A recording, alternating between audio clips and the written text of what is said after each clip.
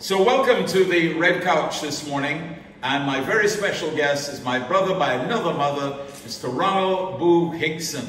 And my first question for you, Boo, is I'm going to ask you about your early childhood. What was early childhood like for Ronald Boo Hinkson?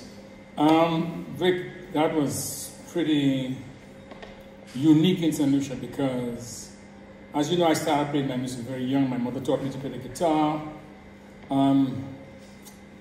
So the true tones, I started pretty much when I was at school, you know.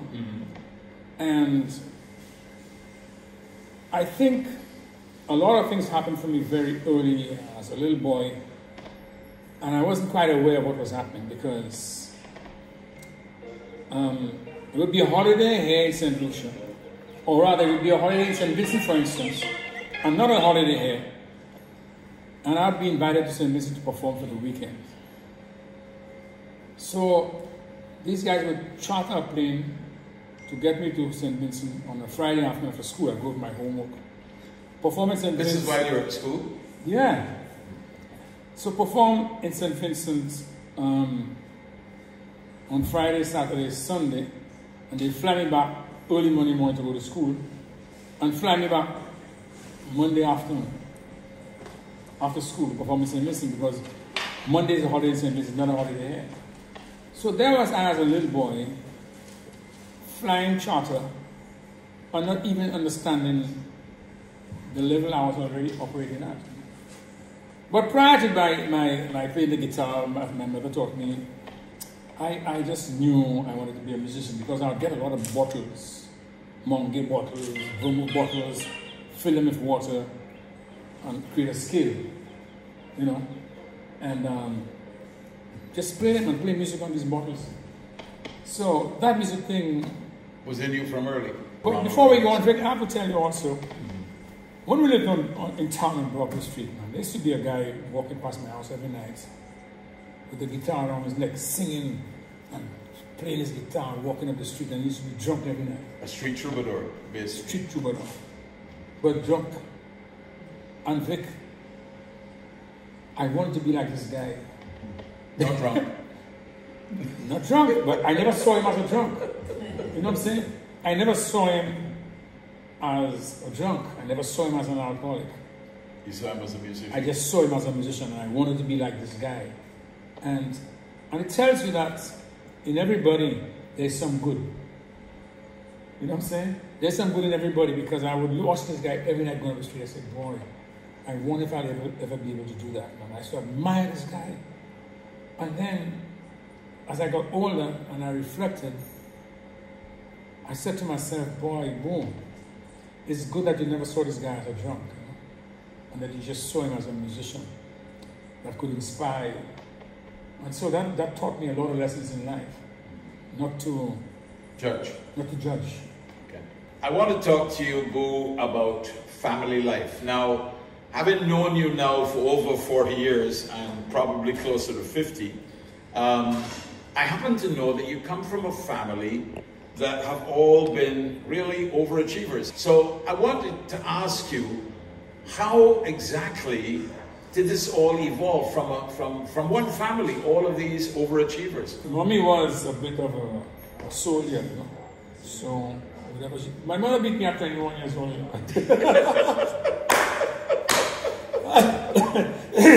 And when I tried to talk up, she said to me, shut up, I'm your mother. Shut up, I'm your mother.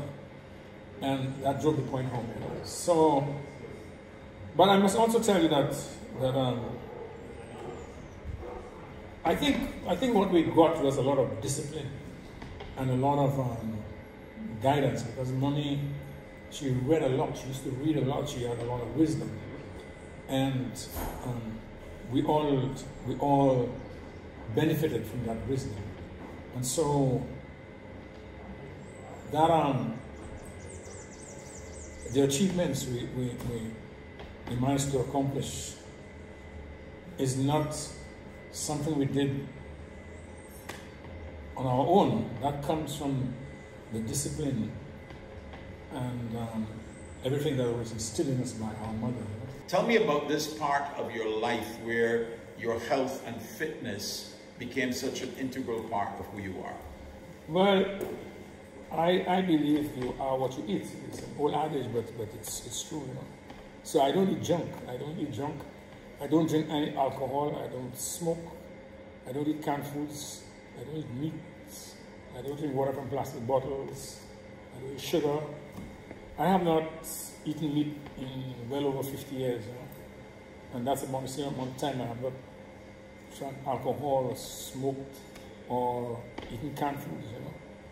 And I think that contributes to the way I look at my age, you know. I think one's health is something you have to take very seriously. You know? You cannot indulge in things that you know that are going to be detrimental to your health. You just don't do it. But I have to tell you also that I'm extremely disciplined. If there's something I decide I'm not going to do, there's nothing in the world that can make me do.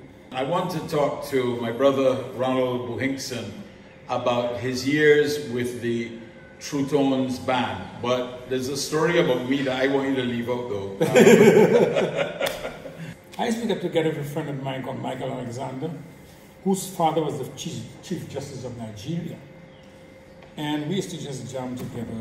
Then another friend joined us, and one day Carlos Mins, who was the bandmaster, the police bandmaster, called and he says, well, boom, I have a gig with the police band, but I have a performance to do with my band at a club called Gaiety. And I'm wondering if you all can hold on for us until I finish my performance with the police band. And I said to him, well, we're not a band, we're just some young guys who know a few songs. He said, no, you can do it, man. I said, but we don't even have a name. He said, well, call yourself the True Tones. Just come and play. Just play. When I finish my performance with the police band, we'll come and take over. And that is what happened. That is the genesis of the whole thing. When I left school, my mother said to me, boom, you cannot just leave school and be a professional musician in St. Lucia because nobody has done that before. In any case, you need to go find an 8-to-4 job. So you develop some work ethics and understand what it is to be disciplined in a job. You go to work at 8, you go to lunch at 12 o'clock, you come back at 1 o'clock, work until 4 o'clock. And to please my mother, who was a soldier, I had to go. So I went to work in government for a while.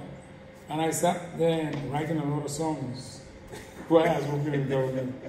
And Vic, one day, I just said to them, listen, man, I think I'm leaving this job today. I'm going to play my music. Vic, at the time, nobody in St. Lucia had become a professional musician, nobody. But what I knew was that we were in the embryonic stages of the tourism industry. And I knew the industry would have to develop. And the tourism industry would have given me work. But anyway, we used to come to West Indies Records to record.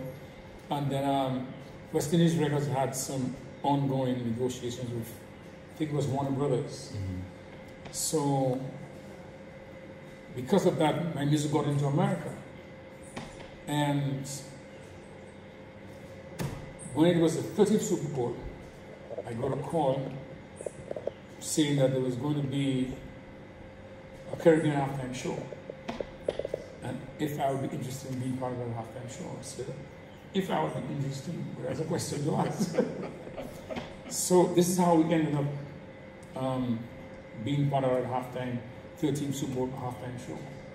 And that stemmed from being in West Indies Records, who had an ongoing deal with Warner Brothers. And that got my music into America.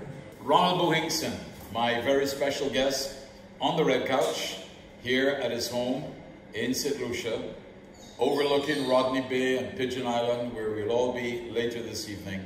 Thank you very much for a fabulous interview, Ronald Hinkson.